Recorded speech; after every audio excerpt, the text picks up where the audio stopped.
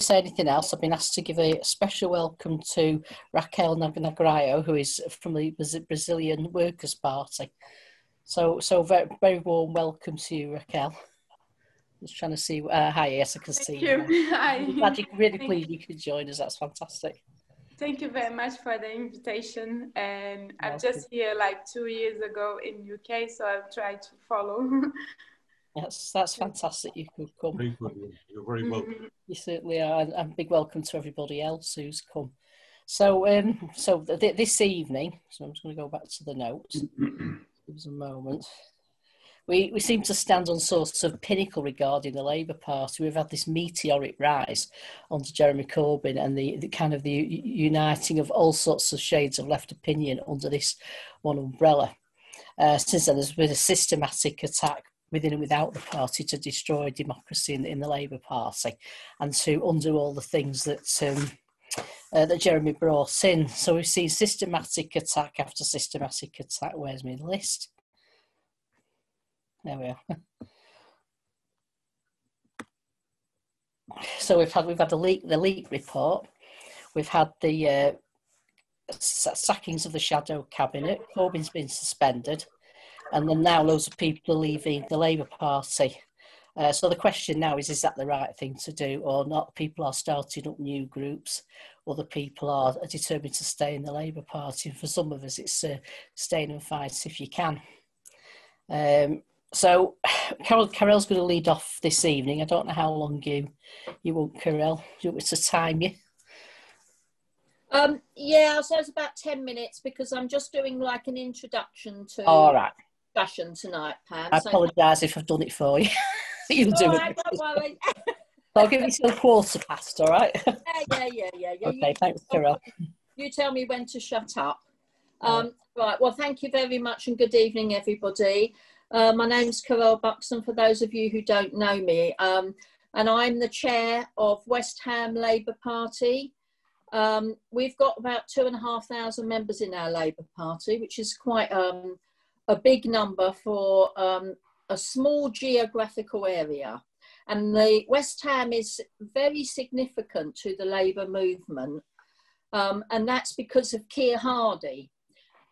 He was the first Labour MP and a founder member of the Labour Party. And he's, you know, even though a lot of people around here may not know a lot about history, that people have heard of Keir Hardie. He was an ordinary working man and his history is fascinating. He actually left school when he was 7 and by the age of 10 was working in a coal mine. And he wore a cloth cap in Parliament. He didn't wear a top hat. He wore a cloth cap and he was vilified in the press for doing so.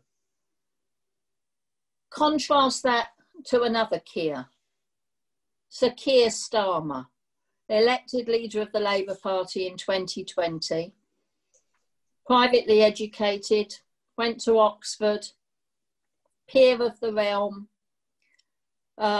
became the Director of Public Prosecutions, and has only actually been an MP since 2015. And he was elected this year on a unity ticket. He said he was a socialist. He wanted to unite all parts of the Labour Party. And of course, the story has been the exact opposite of that in reality. So the Labour Party was born with a Keir, and the question is, will it die with a Keir? And I believe that it's going to be the case. So I want to just say something about being in the Labour Party and what it's been like for those of you who are not in the British Labour Party. It's always been very frustrating. And as Pam indicated, it has been a bit of a roller coaster. And really over the past 4 years or so, it has been a constant war between the left and the right. And in all honesty, you know, when Jeremy became the leader, almost by mistake, actually, you remember the right wing thought they'd let him on the ticket. just to show the left how rubbish the left were and they wouldn't get anywhere. Well, then he became the leader. And the membership just exploded. I can remember one of the first meetings, big public meetings that Corbyn called in Islington. I turned up 2 hours beforehand, which is very unusual for me because I'm not known for my punctuality. But I knew there was going to be a lot of people there. And actually, the queues, I just, in the end, I just went home because the queues were so huge. There were thousands of people there, literally thousands, inspired by the thought of a socialist as leader of the Labour Party. And the membership was composed of lots and lots of youth and of older people like myself, who felt, oh my God, there's a chance in the Labour Party for some socialist ideas. And of course, the roller coaster goes down as well as up. And there were huge political failures. A failure to tackle and reinstitute some sort of democracy in the Labour Party, particularly around the reselection of our MPs. And then Pam mentioned the leaked report, which showed the Labour Party staffers who had blocked Corbyn, blocked the leader's office. Right, okay. Had sorry, can't hear you, Pam. Shall I just carry on? Yeah, okay.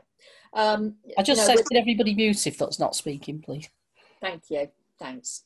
The leaked report really exposed the party officials, of which there were about 420 of them, and that grew really as the Labour Party grew. That the number of staffers grew hugely. And, you know, they behaved in an appalling way, blocking Corbyn, blocking the socialist policies, acting in the most undemocratic way, presiding over suspensions, stopping their own people being suspended, not investigating complaints they didn't like the look of. There was huge capitulation to the Parliamentary Labour Party.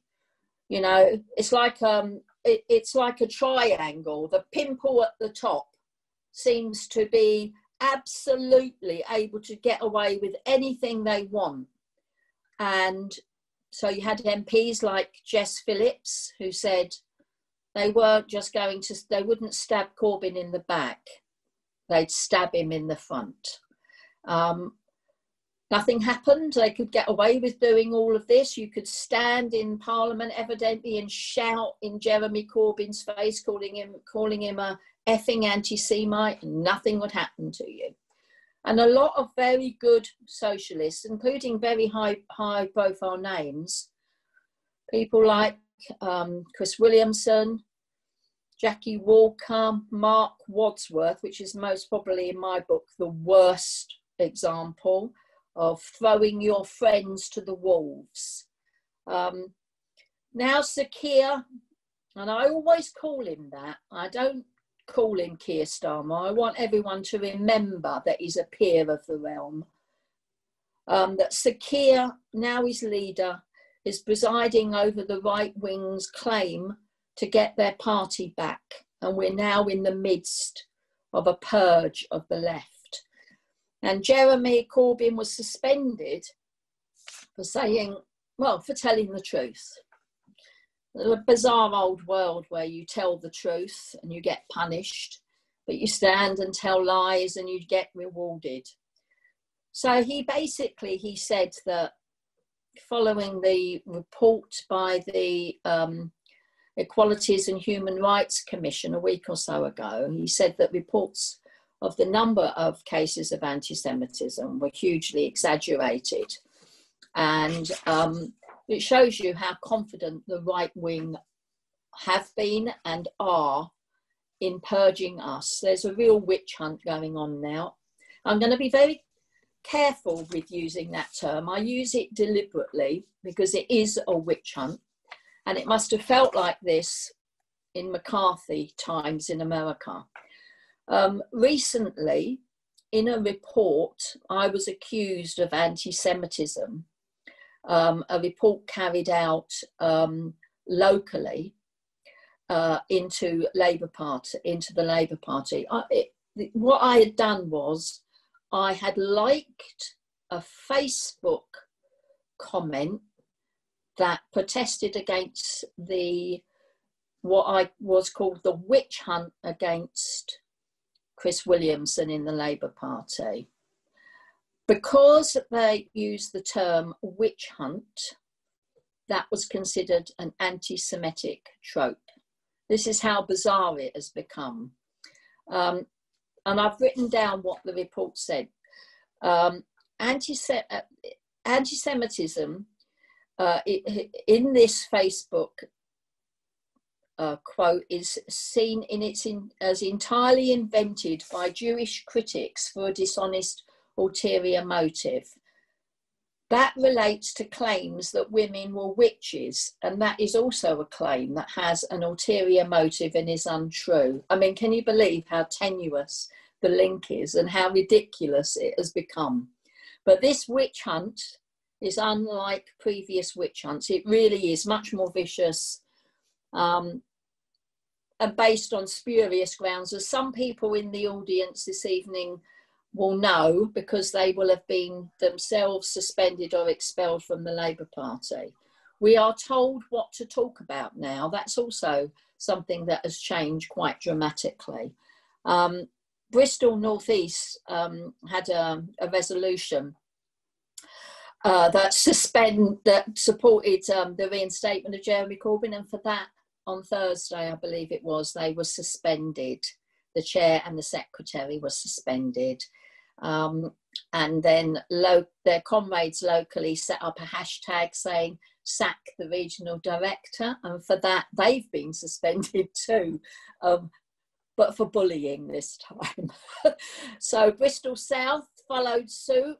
They wanted to give £3,000 to the local food bank charity and to Acorn, which is, I think, a renters charity, renters union, and they were blocked by the same regional commissioner. So if we stand up, what I'm trying to say is if we stand up, we're going to be cut down. That's the reality of the Labour Party. There's also a huge dribbling away, and the NEC elections showed this. Also, I should actually say at this point, congratulations to Roger, who did extraordinarily well in the NEC election. He didn't win, but he came very high up in the voting. So congratulations to you, Roger, because you've used that as a brilliant platform. Carol, you've had 15 minutes. Right, I'll just sum up then and just say that there's a lot of dribbling away. The NEC elections actually were really interesting because it showed you how many members there were in February and how many members are now, and we're down 60,000, almost 60,000 members.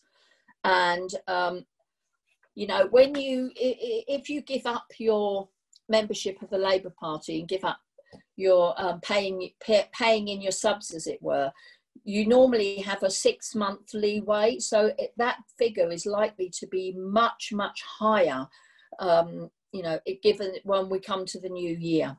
So I just really like to remind everybody that I said at the beginning about the youth, the way the hundreds of thousands of young people came into the Labour Party because of Corbyn, and the prospect of a new way of living, of getting back free university, better housing, all of those promises that we had, the promise of Corbyn. And now in London, during the NEC election, in London, the total youth vote was 1,660. That's how far it's fallen. But we have to remember that the Labour movement is more than the Labour Party. It's the trade union movement. So, I mean, I'm not prepared to put my neck on write a suicide note and let David Evans, the General Secretary, expel me because I think Jeremy Corbyn should be back in the Labour Party. We're going to put motions through our trade unions and our Trades Council. But the most important thing that we do locally in our area is get involved in grassroots campaigns. We're involved in, you know, a huge number of us in campaigns around housing, against development and gentrification, in support of immigrants, in support of schools, fighting against academisation and against cuts.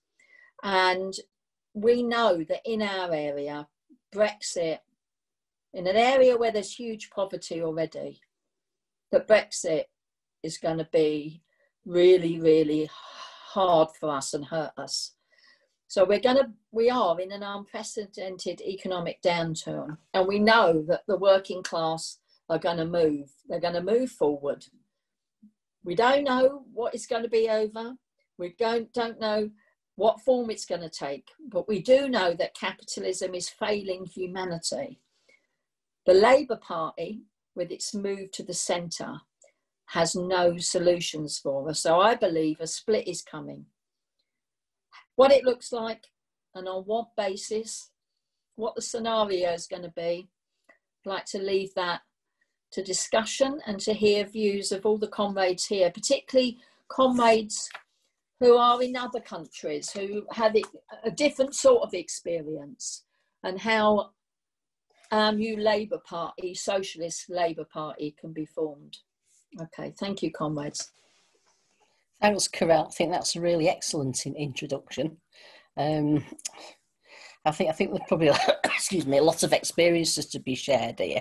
I'd like to invite people to come in. You don't have to make a 5-minute speech. You can make a remark and you can ask a question. So I'm hoping that the conversation will flow fairly fluidly rather than long speeches all the time. So that's my suggestion for this evening's format. Would anybody like to kick off? If you just if you all know how to do it, if you put your hand up in the participant box and I'll spot you.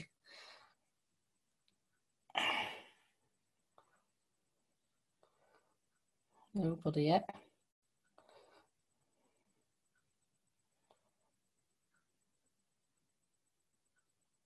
Does anybody want to ask Carol a question?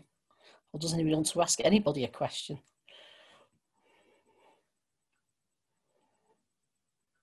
Roger, I think that was your hand. Was that your hand going up then? No? It was tentatively. I wanted to come in a bit later, but I do want to speak at some point. Okay. But if nobody else wants to, I'll speak now. But nobody's indicating at the moment, so you go ahead.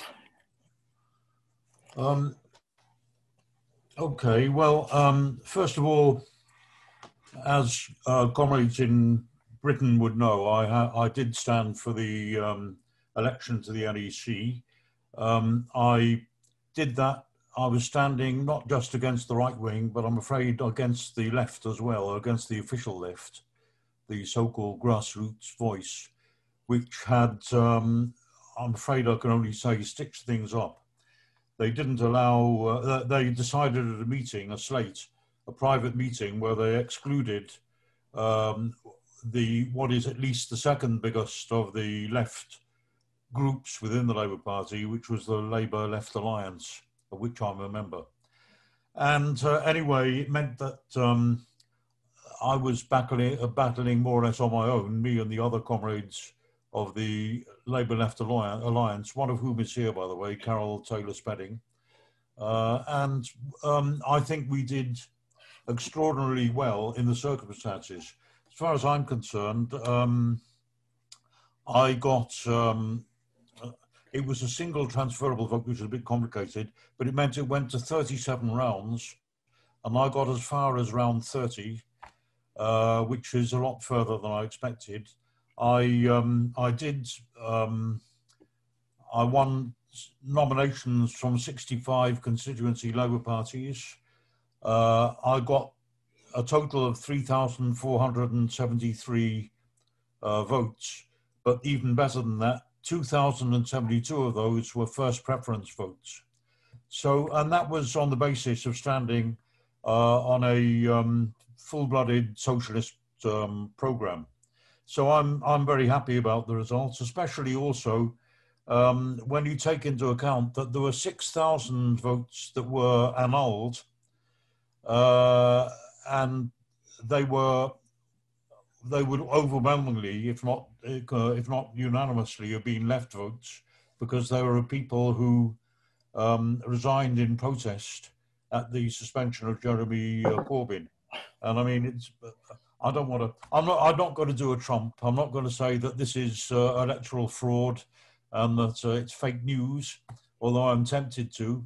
But nevertheless, I think in the circumstances, it's not a question of personal pride. I'm proud on behalf of the fact that there is a proper heartbeat of a socialist tradition still there in the Labour Party, and it made itself felt despite all the obstacles. Now, what I want to say, though, is something about what Carell started by talking about the current witch hunt. And I do think the word witch hunt maybe is sometimes abused a bit. I think it was perhaps a little bit overstated when there was a mass purge of members from the Labour Party in the 1980s and 90s, which was when people were being expelled, but they were being expelled for being Marxists, for being Trotskyists, or for organising as a tendency within the Labour Party, and it was deemed to be unconstitutional to organise, which is of course completely false and completely hypocritical. The right wing organises, but there is a long tradition of left wingers who've been expelled from the Labour Party. Stafford Cripps was expelled, and he later became Chancellor in a Labour government. Michael Foot was expelled, and he later became leader of the Labour Party. Nye Bevan was expelled at a certain time. And my own father, who was left Labour MP for 33 years, on 2 occasions was had the whip withdrawn, in other words, was expelled from the Parliamentary Labour Party, and so on. I mean, there's a long tradition of lefts who've been victimised simply for putting forward left oppositional views within the party. But the reason why this is so much more disgusting and so much more outrageous is that to accuse socialists of being racist is about the most vile insults that could possibly be made. And there is absolutely no grounds whatsoever for it. And it's a witch hunt exactly in the same way that the original witch hunts were. The hunts of women in the 16th and 17th centuries for being witches. In other words, completely false allegations, and where there was no right of appeal, if you like. There was no right of no means to defend oneself. One's accused of it, and one's already condemned for it. And that's what has happened with huge numbers of genuine socialists. There might be some people who are anti-Semitic in the Labour Party, but to most of the people who this accusation has been hurled at, it's been absolutely a travesty and absolutely outrageous. So why is it? I mean, this witch hunt is so much different, if you like. I think it's because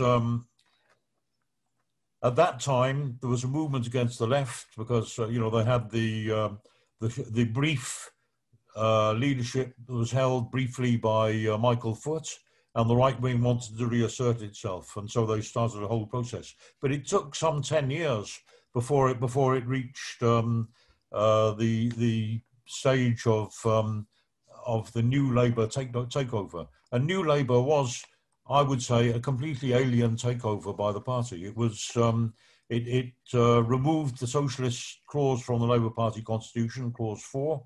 It completely altered the whole structure of the conference and all the rest of it. And it was accompanied, as I say, by a vicious campaign to expel left-wingers and all the rest of it. But now what we're seeing is the same process, but carried through at a breakneck speed. It's like a bit like a kind of Keystone Cop silent movie. It's just the most wildest, the most ludicrous smears of racism. And I think the reason for that difference is because Blairism had a certain, it was able to, it had a certain success because there was, it was against the background of an upswing in the economy and a boom.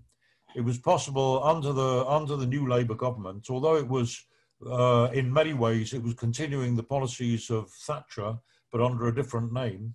But I think the difference is that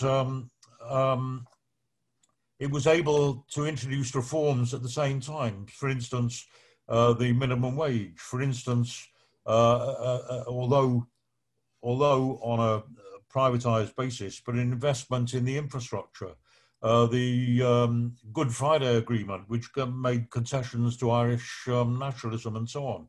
But today, we're having the same process speeded up and gone to the most grotesque and bizarre kind of lengths, but against the background of what is looming ahead as the biggest slump in history, when serious bankers and capitalist commentators and economists are saying not that just that it'll be as bad as the 1930s, but they're saying it'll be as bad as the slump of 1709, believe it or not.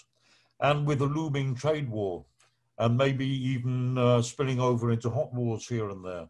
And with not just this pandemic, but the likelihood of new pandemics and maybe even more deadly pandemics coming on the basis of the agribusinesses which are eroding the natural habitats. And we've explained all this, we discussed this at previous meetings. And of course, with climate change, with the catastrophes of kind of horror film dimensions, and even the talking seriously and soberly of the threat of human extinction.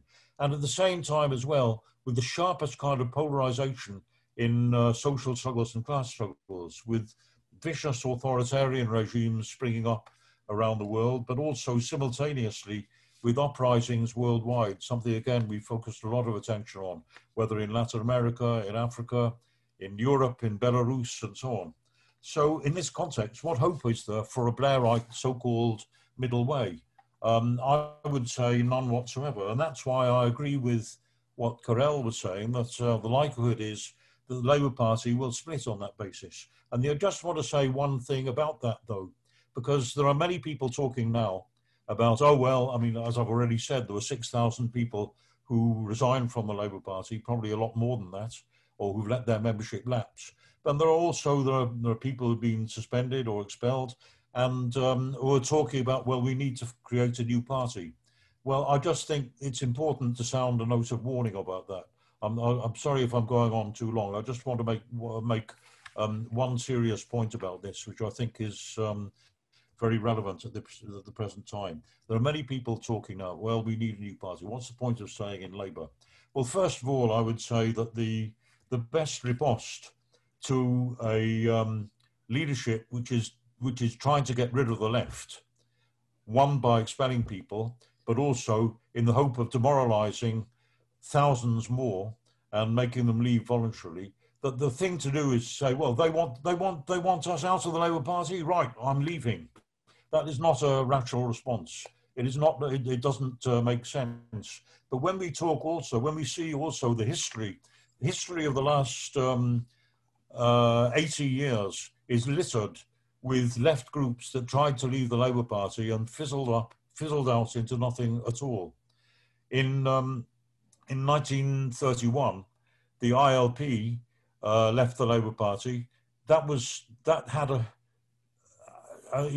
irreplaceable place in the traditions of the Labour movement. It predated the Labour Party. It was the first Labour organisation, Labour political organisation in Britain. They had 16,000 members when they left, and very, very quickly they fizzled out into a sect. More recently, we had Arthur Scargill tried to create a breakaway from the Labour Party in the mid-90s, and he was somebody who led the biggest industrial strike in British history for 60 years.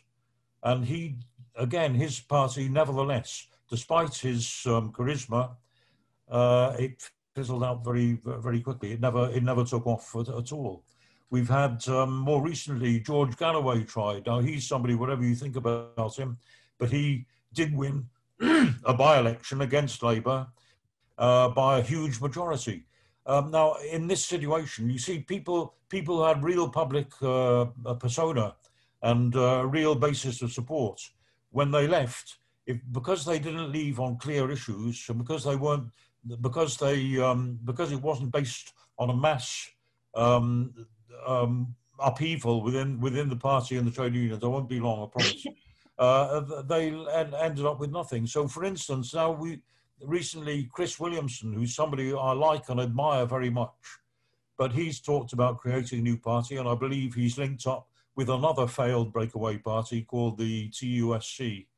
But I mean, it's impossible to imagine that that could actually become a mass party to rival the Labour Party. But what will happen is when millions of people, at least hundreds of thousands of people, move into action because of events in society. There won't be a split because Jeremy Corbyn was suspended, just as there wasn't a split when the 5 ILP MPs had a dispute with the Parliamentary Labour Party on an obscure issue about standing orders in Parliament. It would come because of mass unemployment, the kind of things we're talking about: mass unemployment, starvation wages, the fact that youth are doomed and have got no future, no hope under the present circumstances, the brutal attacks by the state and by the police. Those are the kind of issues which could create mass movements and which could lead to splits.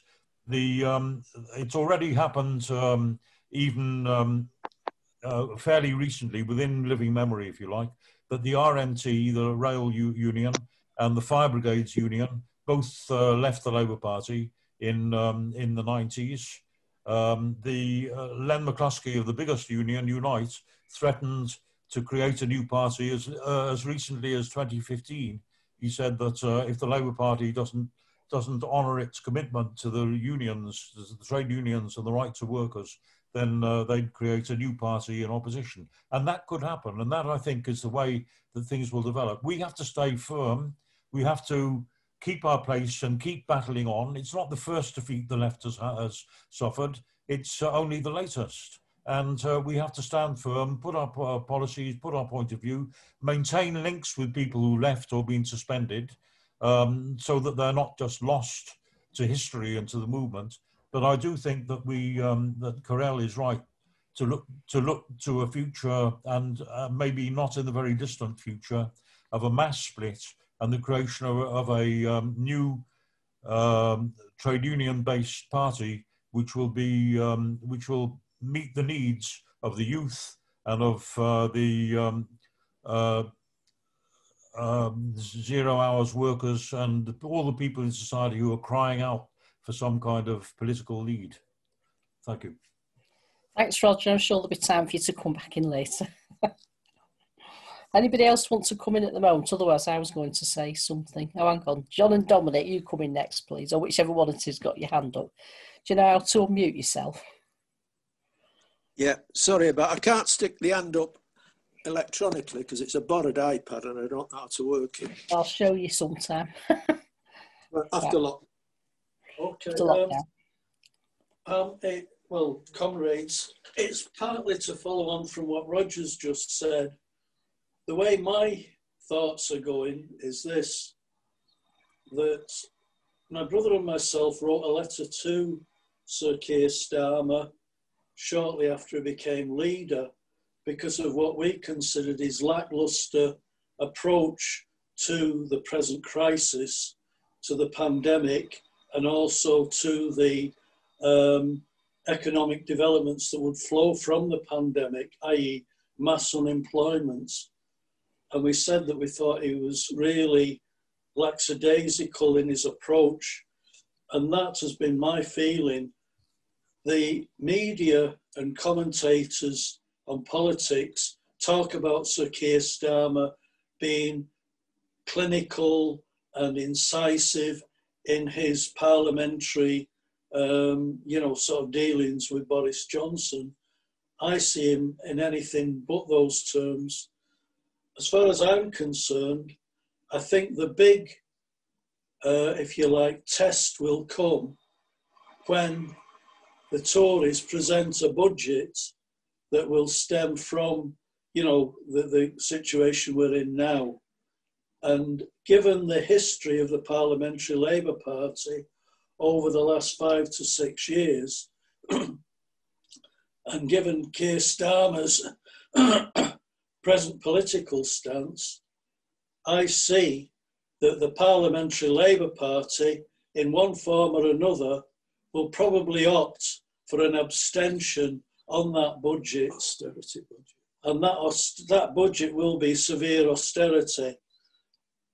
Boris Johnson indicated some 3 or 4 months ago that there would be a big review of the care system, and the fact that carers were, if you like, totally under appreciated, with 0 hours contracts, with minimum wage, etc.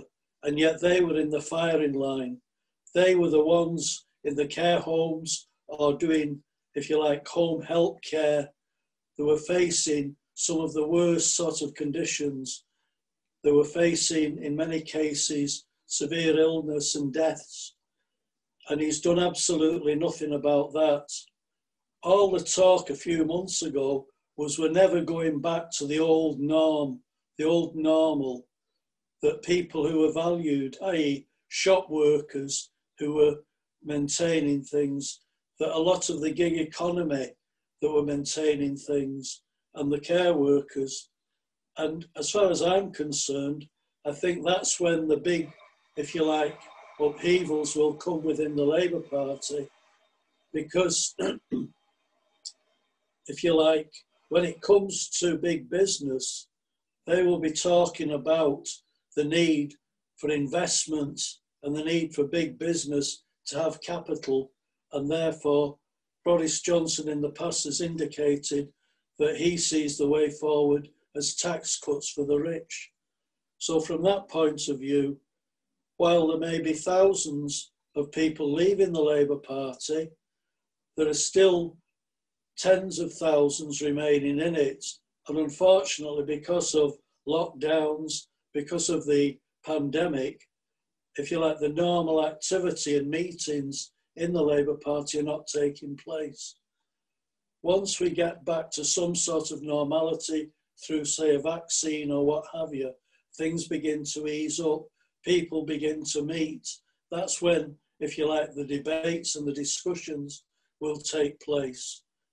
I think myself, as far as the smears and the expulsions for so-called racism come, I look at my own area, and the only person that I've ever come across that was seriously described as an anti-Semite was Sir Gerald Kaufman. Now, Gerald Kaufman went back, 50, 60 years in the party. Many of his family died in Auschwitz, and he was a Jew, and his big crime was the fact that he took on the Israeli government and its disgusting treatment of the Palestinian people. And he said he was spat on in the synagogue, he was criticised in the Jewish Chronicle, and quite frankly, I think as far as all this anti-Semitism is concerned, much of it is the criticism of the Israeli government's treatment of the Palestinian people.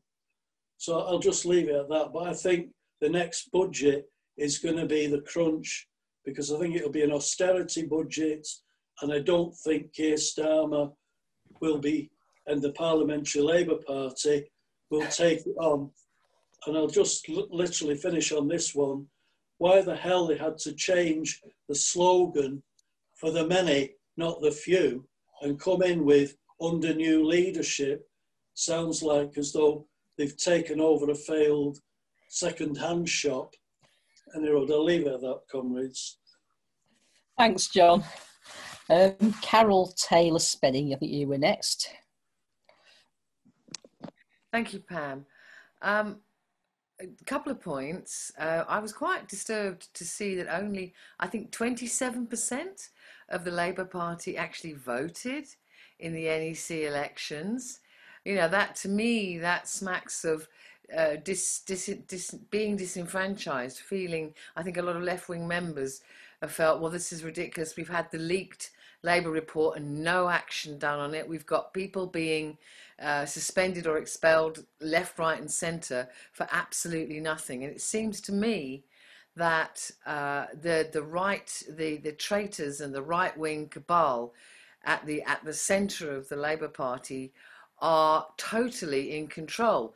David Evans is strangling all discourse, all debate, and trying to shut down all debate in the Labour Party. I don't see how we can come back from this. I'm fairly new to this, so I haven't lived through this before, which I know many of you will have done when, you know, Blair and New Labour were in power.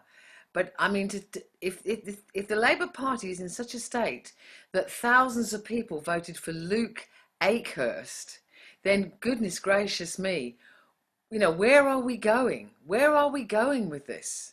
I find that absolutely shocking that I'm in a party now that can actually think that Luke Akehurst represents the workers, represents the Labour Party. I just find that absolutely shocking. Now, Roger's mentioning a big split. But at the moment, all that's happening is people are being picked off one by one. Starmer is a member of the Trilateral Commission, the only MP who is. They are firmly against democracy. They want schools and universities to produce compliant, biddable young people. It's a really suspect organisation. As far as I can see, all he's done is prove to the establishment that he's a safe pair of hands to take over when they finally get rid of Lyra Johnson, because obviously things are not going too well there. So I just see Starmer as coming in, parachuted in to take hold of the Labour Party, get rid of the socialists, get rid of the left. And now he started with Jeremy Corbyn and loads of others. So I am very disheartened about what is going on, and I can understand how many left-wing members are now leaving the party because it just does not, with Starmer in charge, it is not representing what we believe. And he is suspending and strangling any debate through David Evans, any debate on these issues. If you speak up and speak out against the witch hunt, against all this ridiculous things that we've heard about people, the ridiculous charges that are being brought against them, and if you say so, then you're immediately suspended. It seems to me that the right wing and the establishment, through Keir Starmer, have got an absolute vice-like grip on the Labour Party at the moment. And I'd like to know how on earth this grip is going to be released, and how we're going to release the left wing, the socialism, back into the party. Thank you. Thanks very much, Carol. We have got 3 people waiting. Oh, I wonder if comrades would mind if I spoke next, because this is obviously relevant to what we're talking about. Is that okay? Yeah.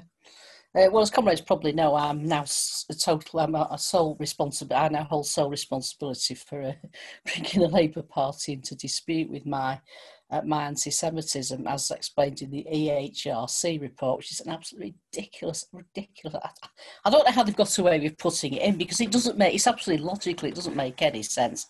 And the examples that are given are not anti-Semitism. The only reference to anti-Semitism are the ones they put in.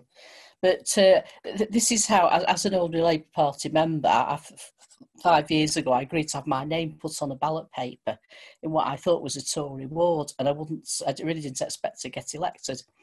And I only put my name forward because of Jeremy Corbyn. I wouldn't have dreamed of it otherwise. So I then did get elected, and as comrades may or may not know, I've been absolutely bullied and harangued by the Labour Party for almost the whole of the time I was in that position. I was suspended and investigated and reinstated once, and then not very long after I was suspended and then fast-tracked out of the Labour Party on remarks that were not anti-Semitic. But one thing I did just, I'm actually taking legal action against the AHRC now, and I was asked to dig out all the paperwork from the investigation. One of the things that appears in the investigation, I'm discussing Marxism, and it appears in an investigation. I have to explain myself, and I think that's an example of what they're really driving at. They want to crush all free speech, so that and frighten people into saying nothing. I'm not prepared to let that happen, but I think it's worth mentioning the absolute vicious campaign they've had against me. It's absolutely appalling. It's shocking. And I'm only one of many Labour Party members in that position. Nonetheless, I would still rejoin the Labour Party if I could. I absolutely think I have a right to be a member. You know, if I have any success in this court case, I shall be applying to rejoin. Well, that's all I wanted to say now. So shall we move on to Finbar?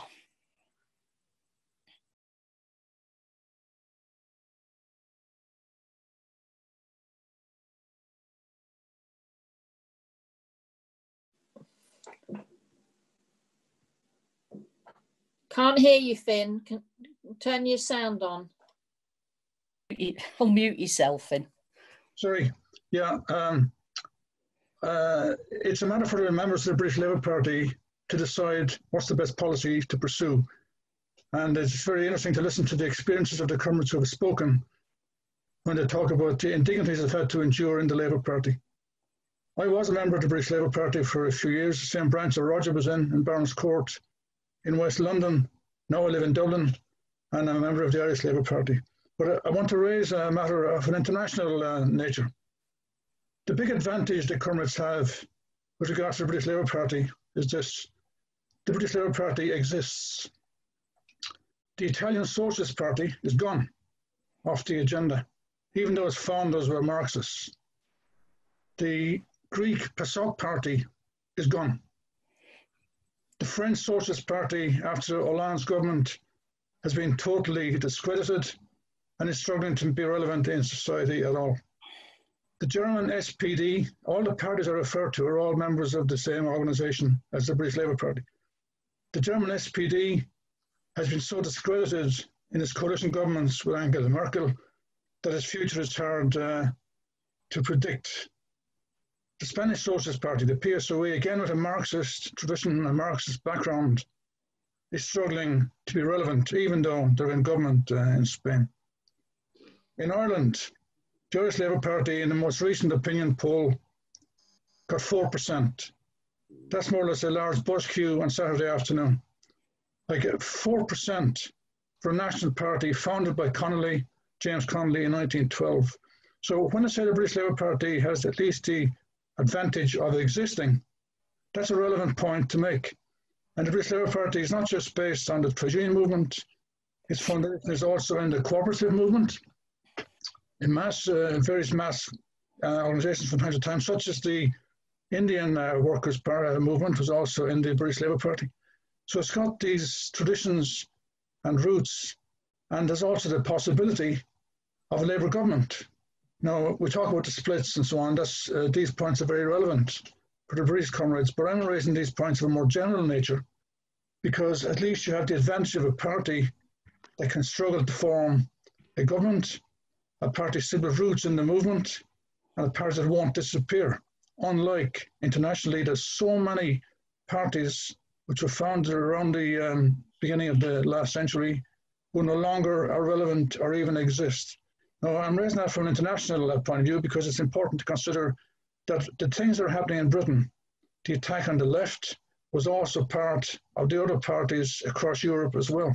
The expulsions, the disqualifications, all these issues, the lack of democracy and control by the national bureaucracy have affected all the parties of the old Second International, or as it's now called, the Socialist International, and what it's now called in Europe is the Alliance for Progressives and so on. It's a ridiculous name for socialist movement, but they're all in that same organisation, and the flaws and the problems that have been pointed out by the comrades here exist in all of these parties.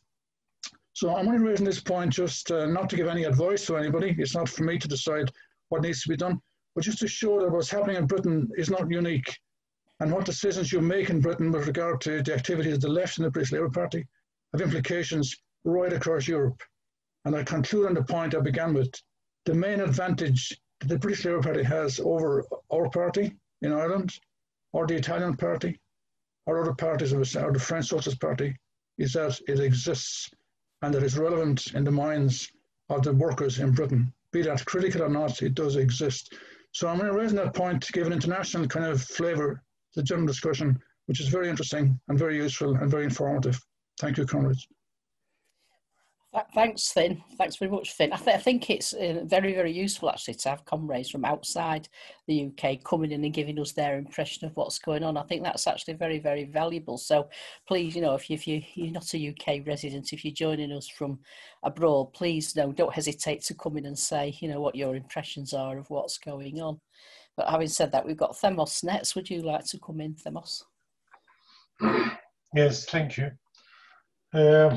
Well, I am very hesitant in commenting on what's happening elsewhere, especially in Britain. And I'm encouraged by the latest speaker, Finn, talking about the international aspect of all this, because it's true that it's not something unique that is happening in Britain. We have lived through it in many countries, and certainly Cyprus, we did in a different sort of way, but essentially it's the same thing. Part of the working class not being able to formulate a way forward. And when it does it for a very short period of time, and then something happens and the whole thing turns sour. And the situation in Britain now is really bad. And it's bad as a picture from us from outside as well, who had something to hope for. But I think that the last thing we need now is just another party. And we should start thinking what we can do, because all these thousands and thousands of Labour Party members who disappointed are leaving.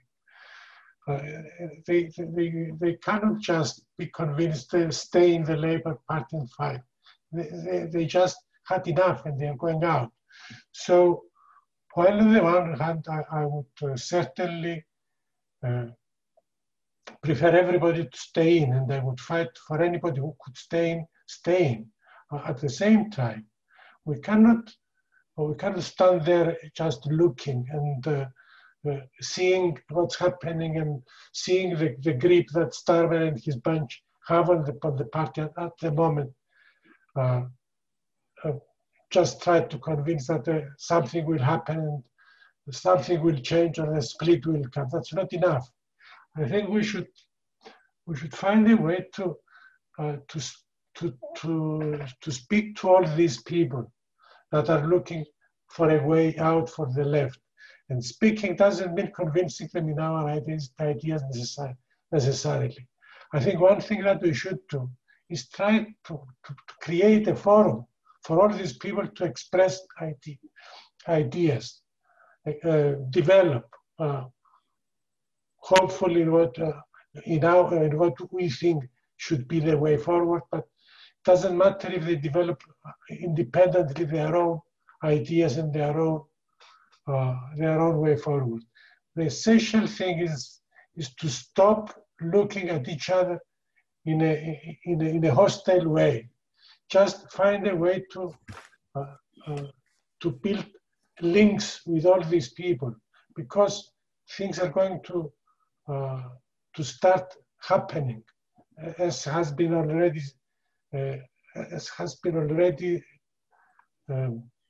mentioned. Capitalism is in dire straits. It cannot go forward. It cannot do anything for the people.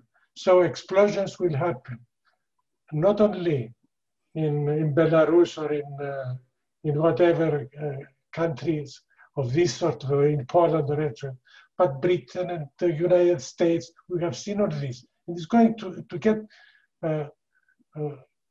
harsher and harsher, and we have to see opportunities in that as well as dangers. And I think this is the time to really discuss and put ideas on how we go forward. One thing also I should like to say, we shouldn't just try to solve big theory and how we are going to lead the revolution in the future, but just try to see what sort of policies a mainstream left party could put forward to answer the questions of today. This is not something that is secondary. We have to be seen. We have to give the impression and to show that we are in contact with the present situation, and it's from here that we start and go forward. Of course, we have our theoretical future, but that's not the only thing we have. It's a way to go there that is important. It's the old question of the transitional program, but it's not in the normal way that the Trotskyist sects have tried to put it forward. It's not something to lure the workers from today to the revolution. It's something to make the workers think and ourselves think about the real policies that can be implemented today. Thank you. Thanks, Temos. That's fantastic. Just looking at the list, we've got 1, 2, 3. We've got 7 hands up now. So, and what I'm going to do is I'm going to ask comrades to try and keep the remarks to about 5 minutes, so we're not going to get it in the time. And I'm also going to prioritise 1 or 2 comrades. I know. I'm not going to take it in strict order. So, can I ask Raquel to come in now, please? I think I'm mute now. Yeah, we can hear you. So thank you for the invitation again. And with all of the discussion, I had a kind of deja vu when I started to make part in the movement in Brazil when I was in the university.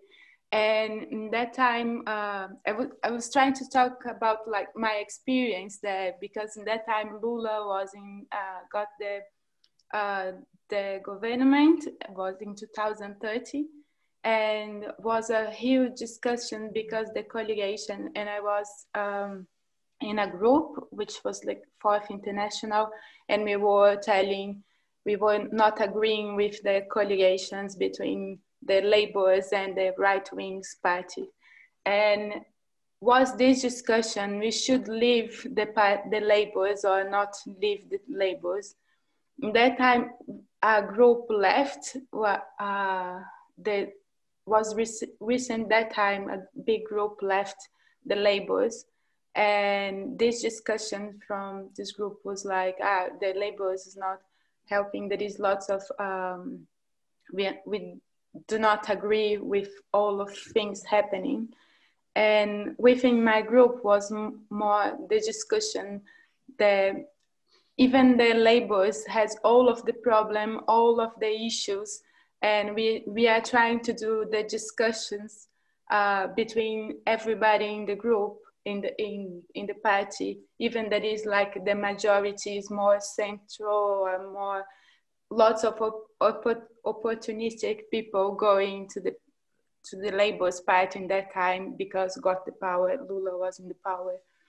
So we were discussing even the issues, the workers still have lots of illusions in the Labours, because the Labours was the only party which could help the workers in some way because the history and the experience and everything.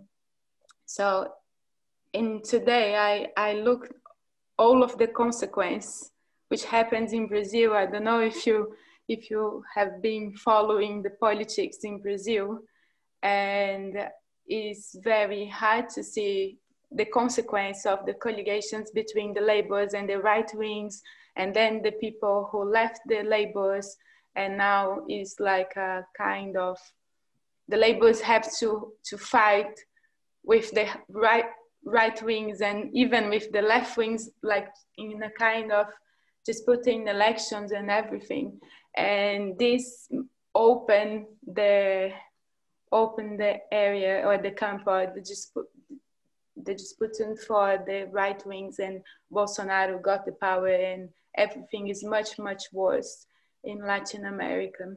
So I'm not, I'm not recently, the last 5-6 years, I'm not really within the movement, like active part of the movement, but still I remember these discussions, and I really rely on labels because I think it's the history is very important. It's not one day you just like form a group outside and then the things happening. So I think because of this, all of those news groups formed, living labels around the world, they just like end really quick because there is no history and there is no direction, and it's really hard to see like in a short time. It's just my contribution. Sorry. Thanks very much, Raquel. That's brilliant. Right, Trish, can you go next, do you think? And then I'm going to call Nick in after that. Yeah, a couple of things. I think contributions have been really helpful because I feel very much like Carol, and well done, Carol, as well as Roger. I feel like Carol, I feel like we're being strangled, and it feels kind of quite hopeless because of the way we're being strangled.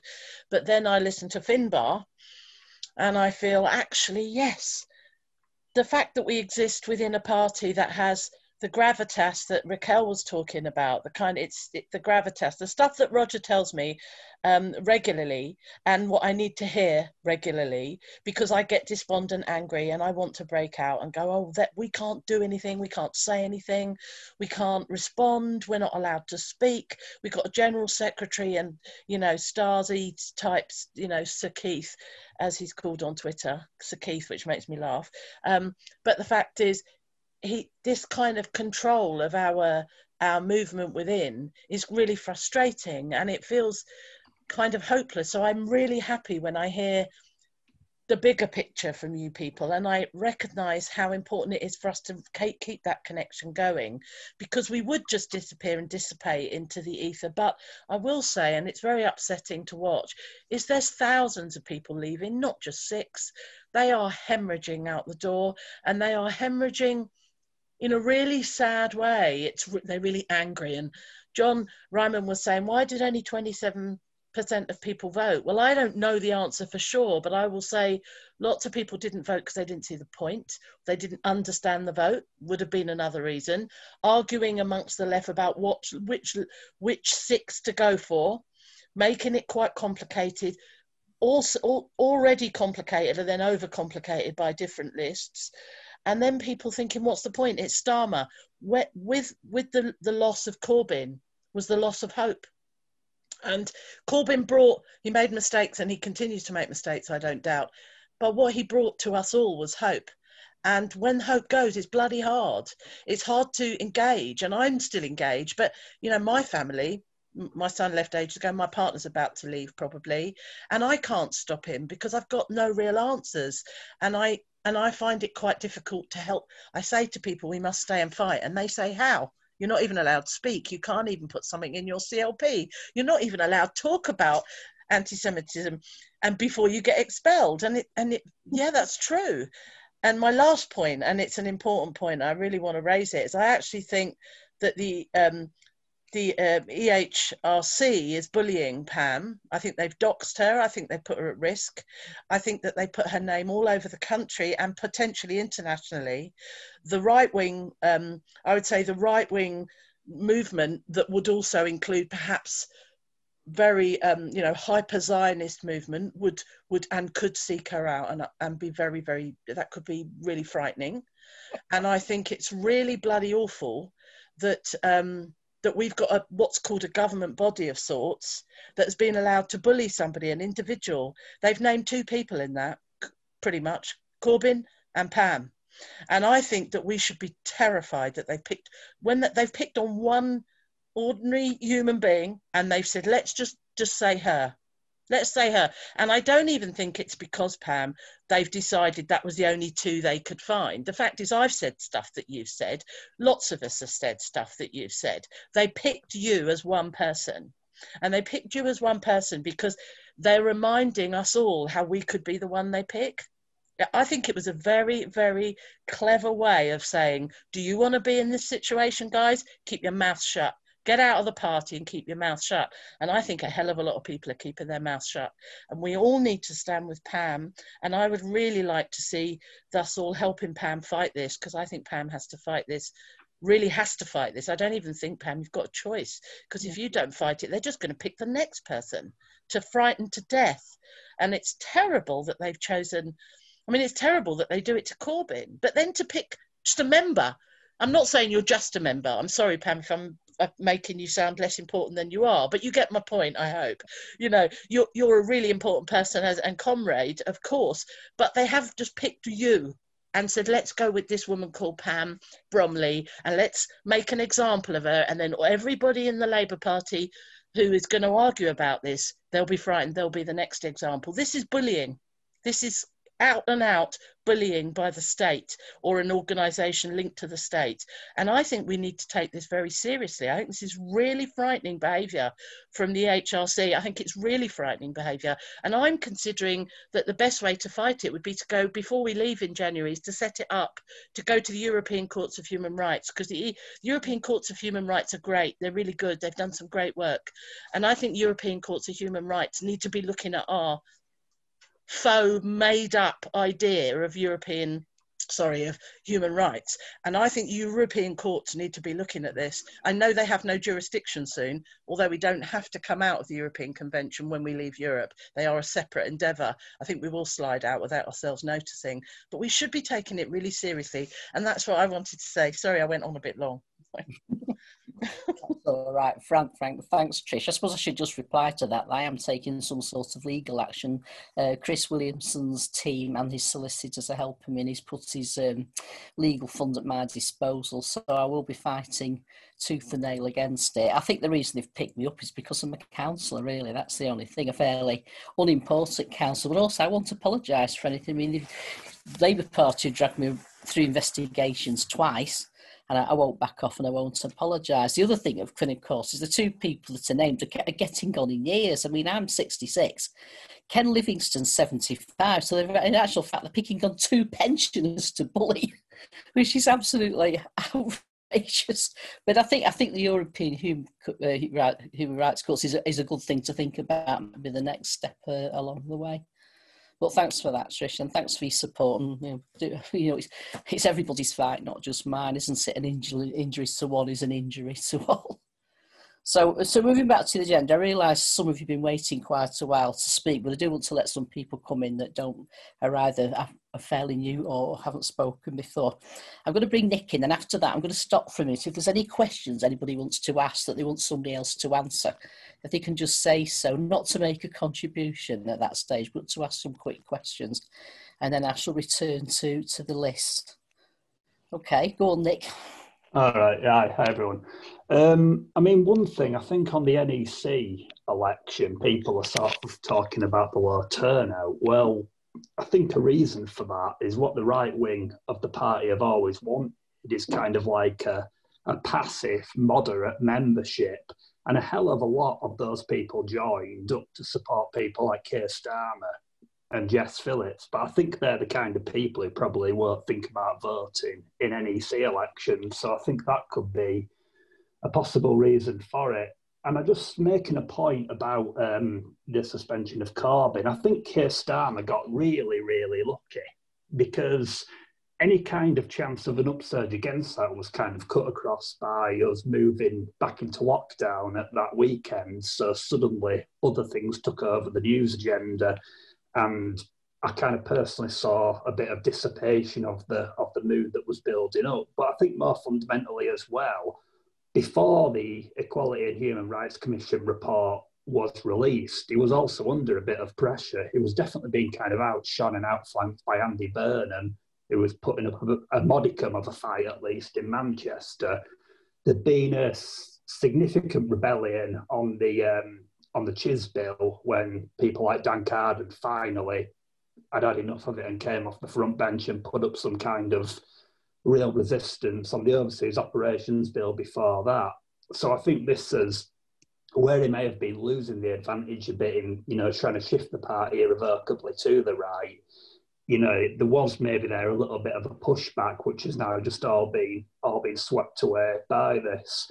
But I think for me, the way a kind of split in the coming period, the most likely way I can see it coming is the way the rules and regulations of the Labour Party are being redefined in the face of this assault by groups like the Campaign Against Anti-Semitism and what I call, you know, these sort of Zionist fundamentalist organisations, is basically looking to squeeze out any kind of legitimate left-wing discourse within the Labour Party by drawing it all up under anti-Semitism. You hear the arguments coming in that anti-Semitic discourse goes all the way back to Marx and can fundamentally be found in what Marx said about cable. I mean, it's a complete misrepresentation of Marx, but that's basically what's, you know, gained some traction among these groups. So eventually they've put in these complaints again about people like Zara Sultana, Absama Begum, and so on and so forth.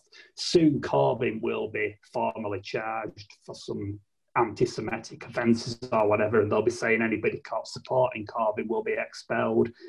I think it's going to be at that point, really, when the test is going to come, and we're going to see whether more people are kind of frozen out of the party and form a more significant grouping that can then not formally leave, but at least point out that it's been victimised and create the beginnings of some kind of real resistance to, you know, Starmer in Parliament and elsewhere. And I think that coming on the back of, you know, the calamitous economic situation that we're going to face is, for me, the most likely way that the situation's going to move. So I just wanted to put that out there, really. Thanks very much, Nick. Now, I'm going to bring John Ryman in next, but before I do, does anybody want to ask any quick questions or say anything quickly that perhaps won't take more than a minute? Who's not got a question? That's what I wanted to speak on. Pam, sorry? I have a question that I'd like to ask. Well, just hang on because you're next. Before John comes in, because you can start with that, can't you? Is there anybody else at all that wants to say anything or ask a question? Or, and I don't mean the people who've got their hands up already, I mean everybody else. No?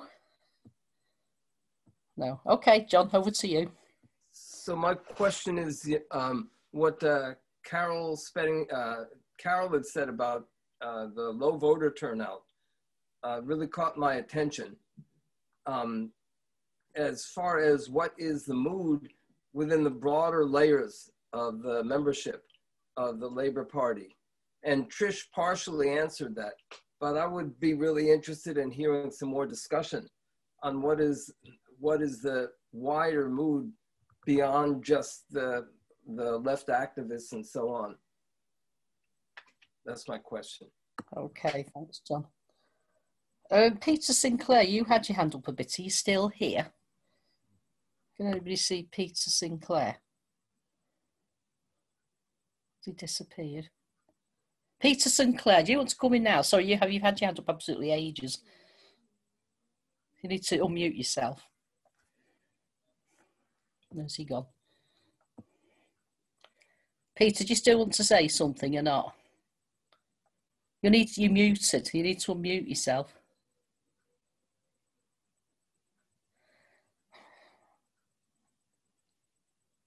Dave, I think, I haven't got control. Could you unmute Peter, please? He's not unmuted himself. Sorry, Pam. I've got a serious back problem. Right. Okay. Sorry about that. I've been sitting so long, I have to come back into the living room to recover. So I do apologise. Sorry. It's all right. I'm sorry to keep you waiting all this time. No, I'll just pass if you don't mind. Thanks. Okay. Yeah. Fine. You go ahead now. Yeah. No, sorry. Oh, so you pass on it. Right. That's fine. Don't worry. Sorry about that. No, it's okay. It's fine. Yeah. John Ryman, was that all you wanted to say, or did you want to say a bit more? Because I kind of cut you off a bit. If not, then... No, as I said, I just had a quick question to ask. All right. That's fine, John. Thanks. We'll move back to that. Right. I'm going to bring Ed Bober in now. Thank you, Pam. I'd like to say, first of all, that we congratulated Roger for his excellent campaign. Carol Taylor-Spedding also conducted a very, very good campaign. She came to speak at my branch of the Labour Party in Morpeth. Roger was there as well. Made a very big difference to the political consciousness of the people that were there. Pam, Carol is not afraid to say things as they really are, to stick her neck out and to raise socialist issues, even when it's an uncomfortable situation. Now, both Trish and Carol have mentioned that, you know, the mood is down, they're feeling a bit disheartened. How do we go forward from here? The class struggle does not go in a straight line. We sometimes take one step forward, 2 steps back. The ground for our confidence is that the capitalist system can no longer serve to raise the living standards of the majority of the population in Britain, the USA, Belarus, practically every country in the world. In the past, in the 19th century, they might have sent children down the mines, they might have neglected health and safety regulations, they might have made our great-grandfathers and great-grandmothers work for a 16-hour day, but they could justify their system because it developed productive forces progressively over the decades. Even though capitalism went through booms and slumps, progressively productive forces, technology, machinery, science developed. And with that, and the strength of the trade unions, the living standards of working class people were a little bit better each generation. And the capitalist class were able to justify their horrific rule over society, even the wars that they forced people to go into and so on, because their system was playing a progressive role.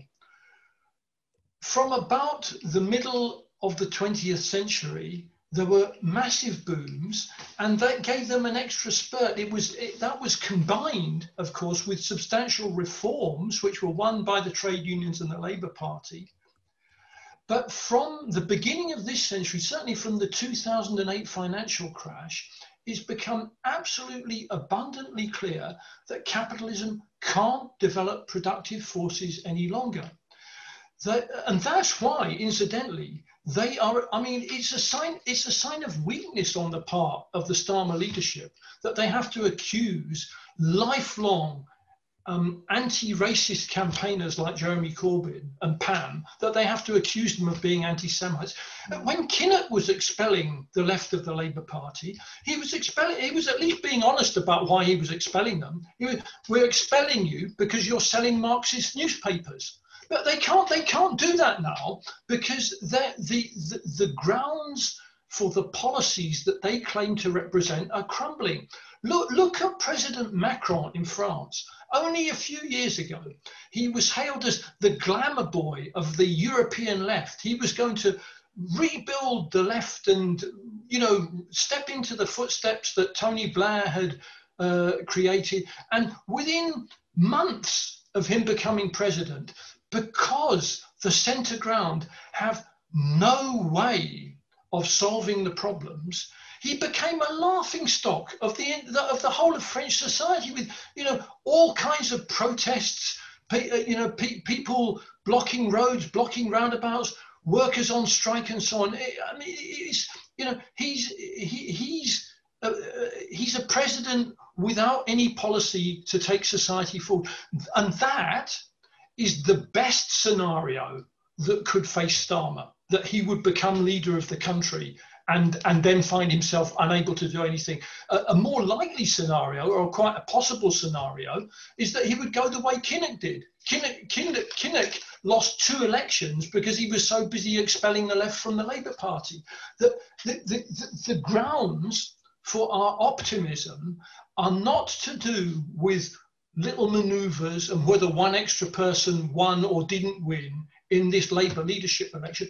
The grounds for our fundamental optimism, as Marx says in Das Kapital, every time the bourgeois delay the appearance of revolution, the conditions that are building up underneath the surface of society of revolutionary anger, of distrust of the ruling class, of determination to find a way of fighting back against exploitation, all that piles up. So every time they delay and hang on to power, it creates the conditions where an even bigger explosion of the working class will come at some point in the future. And there's no way forward for at the present juncture.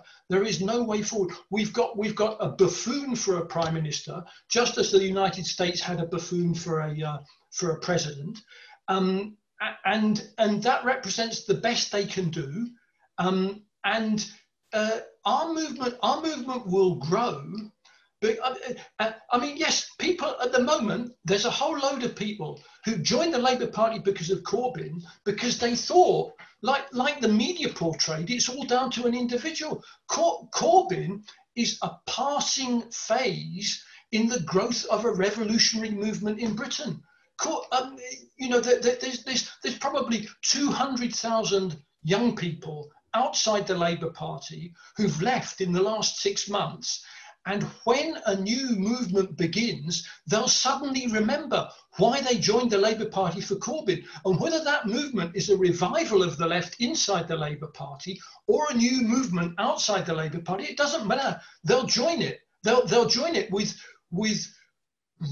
a better understanding that this is not simple. It's not just about having. And by the way, this is to Themos. I mean, Jeremy Corbyn did have a load of policies like Labour's Green New Deal that would have created millions of jobs, building council houses, you know, a whole load of really practical policies that face day-to-day issues.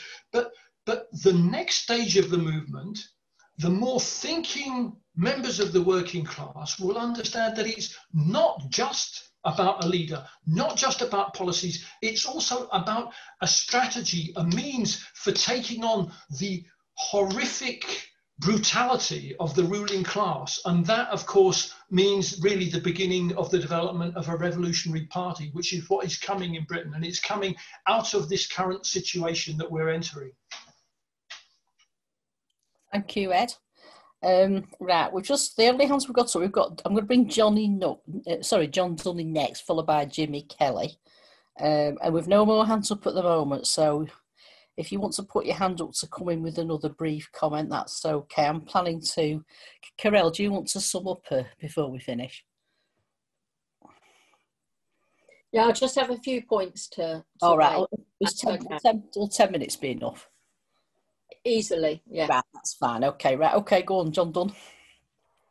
Yeah, I think you've got to realise that the Labour Party is not the Labour movement. The Labour movement, as it exists outside the advances, and I think that's where the foundations are a new party, or a new movement perhaps, are being built outside of Labour.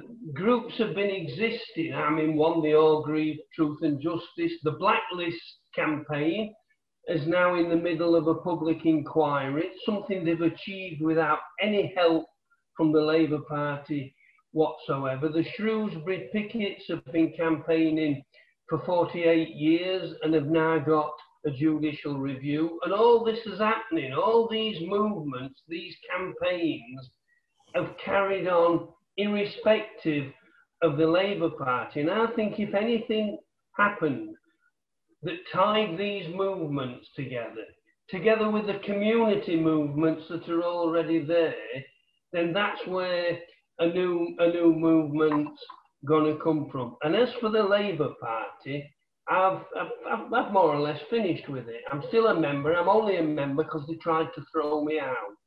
And nobody, you know, I've been thrown out of better places than Labour Party.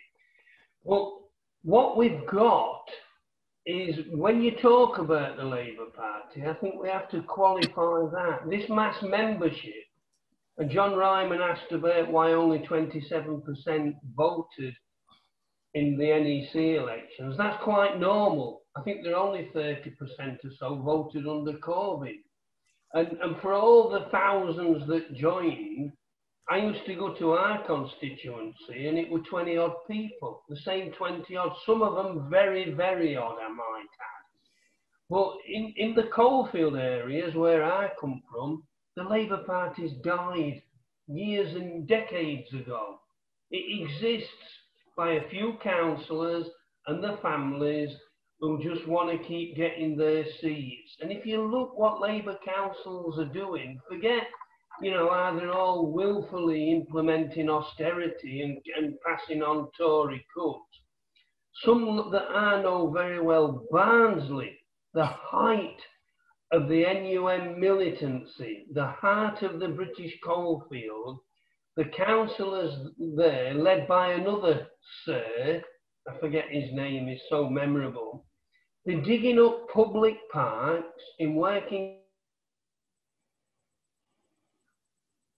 people to the latest, shiniest shopping centre that they're going to build in order for nobody in that area who's got any, people have got no money to shop in. Rotherham Labour Council, as well as covering up all the child abuse that was going on many, many years ago. My own campaign, we have an annual Orgreave rally because that's puts more obstacles in our way to try and prevent us holding things like that. It's unbelievable. And so we've got to accept, I think, that people don't really, in many former industrial areas, independents have been making inroads into all these. They lost control of Bolsover way before Dennis Skinner lost his seat. My own constituency of North East Derbyshire actually went Tory for the first time ever at the last election. People no longer identify in these areas genuine candidates who talked about the community, who organised on a socialist way. Labour had gradually been wiped out in these areas. And you know, and as for going along to Labour Party meetings, you might want to pass resolutions, but I've got better things to do with my time than sit through bloody minutes of the previous dog shit and things like that, and then wait till any other business to move a resolution about Jeremy Corbyn that'll then get ignored or whatever. My energies are in the movement, and as I say, the movement's alive and well, and people who are staying and fighting all the time for you, but link up with those people outside. Some of the best people are leaving. They're not going to join some revolutionary organisation. They're not joining TUS. They're not joining George Galloway's Workers' Party. They're keeping their communities alive. And that's the embryo, that's the foundation of where the new movement and the fight back will start. It won't happen in Labour. Thanks very much, John. Jimmy. Okay, just by way of introduction, I'm a member of the British Labour Party, but I'm also a member of the Irish Labour Party, and I live in Ireland and I'm an Irish citizen. Irish citizens have the right, under a very old rule, to join the British Labour Party, and I took advantage of it and joined. I was allocated to a constituency known as Labour International. And Labour International has branches practically on every corner of the globe. The vast majority of them are people of British origin and British citizenship. But there are a few strays in there as well. Today, we had a meeting of the executive of Labour International, of which I'm very pleased to be a member. And we had over 63, 65, something like that, delegates present. And it was an excellent meeting, absolutely excellent meeting, because it was a meeting where people were having a very, very cautious and a very wary approach, because they were conscious of the fact that there is an attack on the party using bureaucratic means, using Stalinist means, being passed down through the personalities of Keir Starmer and David Evans, the General Secretary. So people are aware, because some members of Labour International have been suspended and have been suspended for some time because they were left-wingers, and unfortunately because they got caught out. And the main way of catching people out in Labour International is because we all live on different parts of the globe. All our business is done openly, from executive right through to branch level. It's all done openly on Zoom. So there's no hiding place. You can't have private meetings and you can't have secret agreements. Everybody sees them. There's a conscious right wing in Labour International, mainly under the general title Labour Party Moderates. And these people have affiliations and relationships with personalities like Luke Akehurst, and promoted the cause of the right wing in the NEC elections. Despite the fact that some of the more prominent people, some of the more public brass-neck people were at the meeting today and probably recording the meetings to be used for evidence against us, a number of resolutions were passed. Some of them were critical of Evans. Some of them were critical of Starmer. Some of them were critical of the attitude of those people. But some of them were resolutions that weren't specific to a UK agenda. Like, for example, there was a resolution passed on Palestine in relation to asking Labour to recognise that the two-state process in Palestine is now 72 years out of date, and Labour has to move on to develop new policies. The interesting thing was, despite the fact that there was a weight on the meeting by the fact that you knew that the enemy was looking over your shoulder, all the resolutions that were adopted by votes in excess of 45 against the rest. 3/4 of the meeting voted for socialist resolutions, for anti-leadership resolutions, not personally slagging off Starmer or personally slagging off Evans, but slagging off, criticising and attempting to construct a new way to work in the party while expressing the criticisms and also expressing an understanding that the general membership of Labour International will not be lying down under the threats that are sitting out there. It wasn't a foolhardy meeting. People were cautious in the way they constructed their words. People were very careful that they didn't want to be held to hostage, but they were absolutely determined, at least the majority were, absolutely determined to continue to fight on.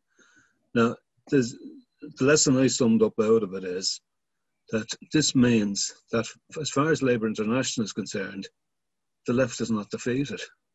And there is no justification in that situation to leave and go somewhere else.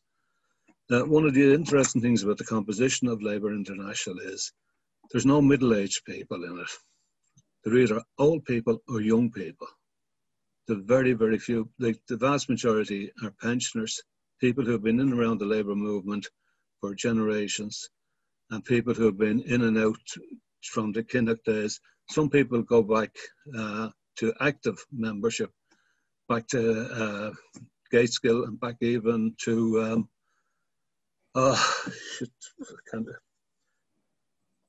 It's a problem with your brain. As you get tired and get old, you start losing things. But the thing about it is, these people and the young people who are coming through are determined to hold things together. And the one thing about it is that there would have been a lot of people there who affiliation would have been to Labour Left Alliance, to the LLA. And there would have been a certain amount of disappointment that LLA-sponsored candidates did not succeed in the elections in the sense of getting elected. But there was a generosity and a well-being and a very deep pleasure and satisfaction that 5 other left-wingers were elected, and that the right wing only got 4 elected from the constituencies. To me, like I left that meeting today very, very pleased, very satisfied, very encouraged by the fact that there was grumbling, the fact that there were moans, and if you were to read the lines on Facebook and that you might have drawn a mood, but from the people that were active, it was completely different. But there's one point I just want to try, and it might be helpful in relation to the question by John in relation to the low vote. The low vote is something that you would expect in a situation where, for example, in the Irish branch of Labour International, we have 160 approximately members registered, but there's only about 12 active. So the difference between the active members and the paper members, I'm sure, is paralleled right across the party. And it's not just the British Labour Party, the Irish Labour Party is the same. Very small active membership and a lot of paid in members. So I wouldn't be discouraged by that. I'd be more interested in what way the 12 people voted. But all in all, I would ask comrades to try and understand that what's going on in Labour International is good. And hopefully it's an indicator of what's there in the reserve of the rest of the Labour Party. And just leave it at that. Thanks very much, Jimmy. So we'll have Jim next, and then David Hempson, and I think that will probably bring us up to summing up time. Okay, Jim, do you want to go ahead? Yeah. Fine. I very much welcome and like these WIN discussions because I find them very full and frank, non-sectarian, and socialists can exchange their views honestly and their doubts. Now, normally when you say you have a full and frank discussion, it means you fundamentally disagree with everything that's been said before, and that's not true. But I do have some differences with some of the possible hopes and optimism. Now, if it's not going to sound too depressing, I found I agreed a lot with what John was just saying. I think the first duty you have is to speak it as you see it. And that's what I want to do. I'm very happy to be persuaded otherwise. And if I want to express the doubts I have with some of the points that have been raised, but just about, well, what I feel basically is I've seen this movie before. That's my overwhelming feeling. And just to give some background on myself is I've been a member of the Labour Party now for over 50 years. I worked 6 years full-time for the Labour Party. I was a councillor for 4 years. I've held probably every single position going in a constituency Labour Party at some time over the others. My views have changed, developed, adjusted, but I think the socialist values are constant. A strong supporter of Jeremy Corbyn. I knew Jeremy, we were fellow members of the same Young Socialist branch in North London in the early 1970s. He was a good comrade, a good friend. We would very much go out a lot of times together, meals round each other's places and so on. I don't think his fundamental values have changed, quite frankly. I think he's an honest, decent man. I don't think he tackled the anti-Semitism controversy in the party decisively enough, but he now seems to be being persecuted for what he actually says as being inappropriate. Not necessarily it's wrong, but it's inappropriate. And I think in all the years I've been in the party, I've been criticised for what you do, but I'm not sure I've ever seen this about what you think. That is quite extraordinary. It seems to me a development now. And as I say, I think I've seen this movie before. Back in 1983, when you had a left-wing leader of Michael Foot and the party went down in electoral defeat, the left was blamed at that time for a suicide, longest suicide note in history, I think was the comment that was made about the manifesto of 1983. But people said at that time, it was a setback, but wait, the big battalions of the labour movement have not been defeated. And everyone knew that the miners' strike would be absolutely decisive in 1984-85. And it was. And the miners could and should have won. But they were let down by others within the labour movement. It wasn't the end of labour disputes. There were other ones, obviously, of Wapping. And then you saw the poll tax movement, which in the end brought down Thatcher. But overall, it took 32 years before the left was able to have a major role within the party again in 2015 after 1983. And I feel it's unraveling as before. Now, it can well be, as other comrades have said, about the issues of the budget, and obviously capitalism is nowhere near in as healthy a position as it was with the neoliberal readjustment of capitalism after the implosion of Keynesian economics in the 1970s. And I accept a lot of what Ed was saying there about that long-term perspective and so on the party. But I'm not sure personally, and I'm getting on a bit now, like John, I've got the energy to go through all the internal battles of the Labour Party over the next period, and so on. Because I don't know how long it's going to take, and I'm wondering whether or not I'd be better with my energies of involving myself in other campaigns and other issues. I'm not going to leave the Labour Party. I don't think there's any future in any kind of revolutionary purity, little tiny group or anything outside it, and I accept the perspectives that other comrades have given in terms of a long-term development. You need to link the issues together, you need a real socialist party, and that will come out of the struggles in the coming periods. But I think that I will probably remain a member of the Labour Party, but probably devote a lot of my energies elsewhere into other campaigns rather than in the internal battles of the Labour Party. Thanks very much for that, Jim. And finally, David Hempson.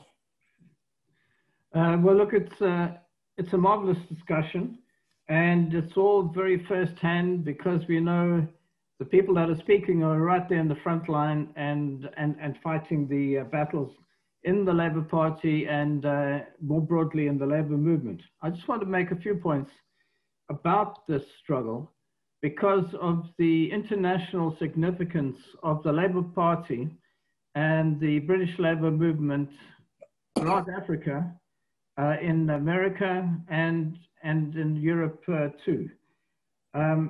You know, my upbringing, even though it wasn't in a working class family, you know, was to Britain. I mean, there's a strong cultural and political link, you know, with Britain. And the developments to the left of Britain are very closely followed by people in South Africa, in the unions, in the students and so forth. The rise of these shop stewards movements in the 1960s created enormous excitement in South Africa and attracted us to the ideas of democratic development in the trade union movement and inspired us to organize the unorganized in South Africa. And we've then resulted in a movement which is a movement of millions and some of the largest trade unions in Africa. So, you know, that is the way in which we orientated, we learned, and we interacted. Sometimes we wanted to swear the TUC and the Labour Party for their lack of solidarity, but they were our brothers and sisters. We didn't always use the term comrades because sometimes they didn't really appear as comrades, but they were the people that we could look to and could actually move mountains when we had to, when we moved in struggle. Now, that's a beacon in South Africa and Africa and the enormous upsurge of interest in the Labour Party, and with Corbyn standing, and almost as an accidental factor, but it then became a real development, and the attraction of tens and then even hundreds of thousands of members into the Labour Party, you know, really caught the imagination of youth internationally and raised our hopes, you know, high hopes for a change in the colonial bastions, well, let's say the imperialist bastion, and throughout the former colonial world, in India and everywhere.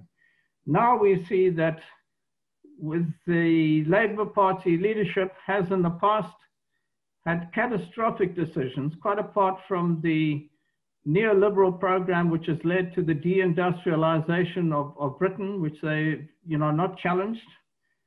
They've even had the catastrophic decision to lead Britain into the Iraq war and so forth. They've really pulverized the labor movement and caused, you know, a real reaction and disappointments.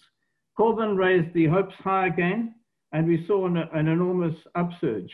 Now youth internationally, workers internationally believed that another world was possible and the Labour Party would be part of the new world which is being constructed. Those are the hopes that are placed in this battle, which is sometimes a slugfest, a desperate battle here and there, complicated suspensions, all kinds of rule changes and the like. And this is the international significance of what is taking place in the Labour Party. So we stand firmly with the comrades that are fighting the fight inside the Labour Party, congratulate Roger on a marvelous campaign. We realize that battles are far from over and that the Labour Party will eventually face a dimension where it has to decide, well, the members will have to decide whether to stay with this old leadership or whether to make a clean break and to put on new clothes, whether, you know, a genuine Labour Party of the working people. But that false moves, early moves, which actually split away the left and leave the leadership in power in the Labour Party are not what we want to see, although we firmly understand, you know, the reservations, the points that have been made by those that feel they cannot stand and waste the last years of their lives, you know, fighting rearguard action. At the same time, we know that there will be new upsurges, and we were looking forward to seeing in Britain, as in America, as in South Africa, as in Zimbabwe, as in many other countries in India and elsewhere, an upsurge during and after the COVID pandemic that we are experiencing, and the possibilities of reconstructing a labor movement from top to bottom and creating the prospects for socialism. Thank you. Thanks, David. I think that was a very eloquent summing up of the situation. Well done, and you stuck to your time as well. So thank you very much for that. So I think without further ado, I shall now return to Carol, who wants to make some final points. Yeah, just very briefly. Thank you. I think I've learned a lot this evening, and from all of you, hearing you speaking with your vast experience. It's been wonderful. Thank you. So I just want to respond. John put a question about how are ordinary members feeling. I do want to answer that. And I'm going to answer it by saying, as we always say, that there are two parties in the Labour Party, two parties in one party. So the right wing are really, really happy. And the left, on the whole, are quite despondent and disappointed. But I think there's a key number of people in that second group that are resolved to fight back. And that is the position currently. I take on board everything that everybody said about the Labour Party, you know, that Starmer, Sir Keir has got a vast vice-like grip, and the witch hunt is an unprecedented witch hunt.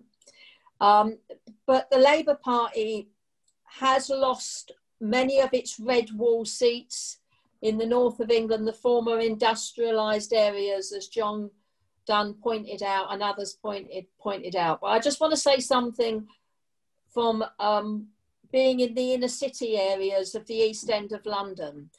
We're all not in the red wall, we're called in the black wall seats, because we've got very large numbers of members of our community or who are black or of ethnic minority backgrounds. And it's very possible, I think, that Labour can lose some of those areas where they vote Labour consistently and have never actually voted anywhere else. In my constituency, West Ham, we have never ever elected anybody other than a Labour candidate, ever.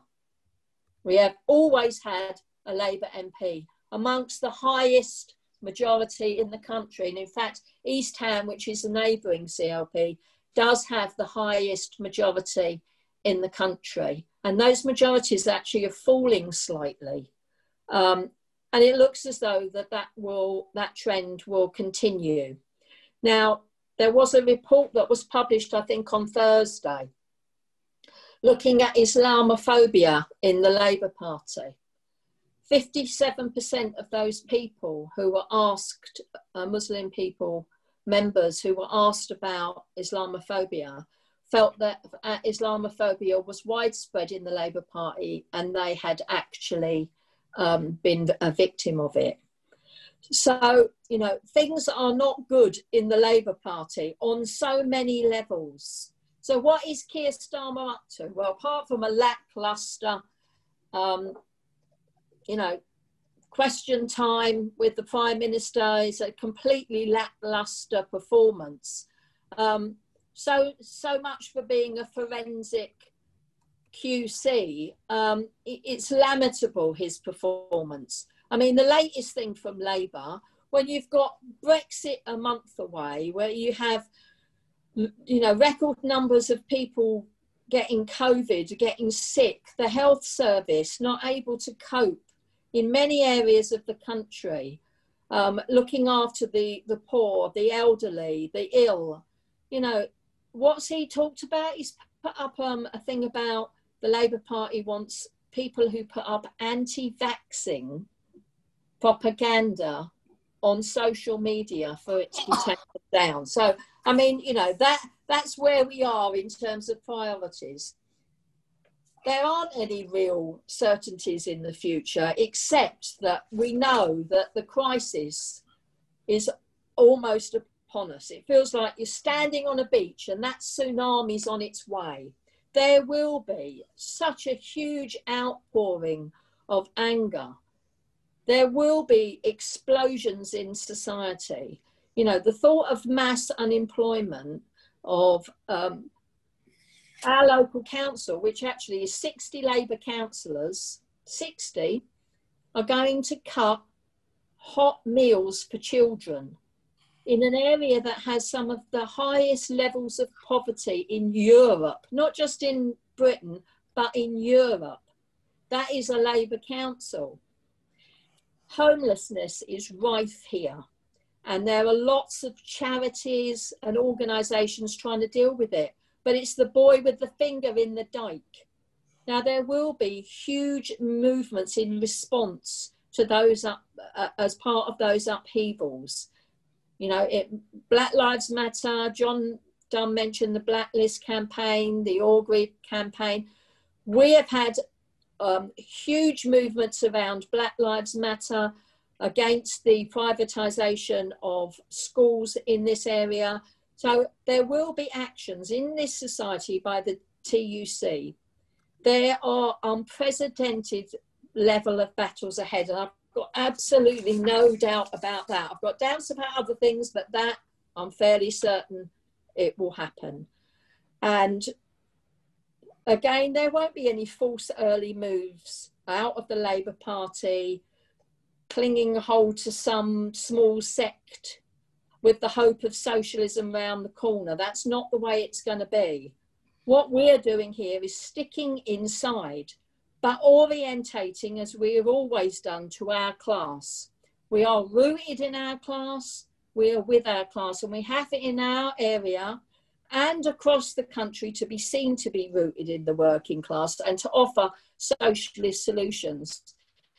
You know, where are the leaders? Well, we are leaders. We are the people with the ideas and who can help other people to come to those conclusions that socialism is the answer to our problems. Thank you.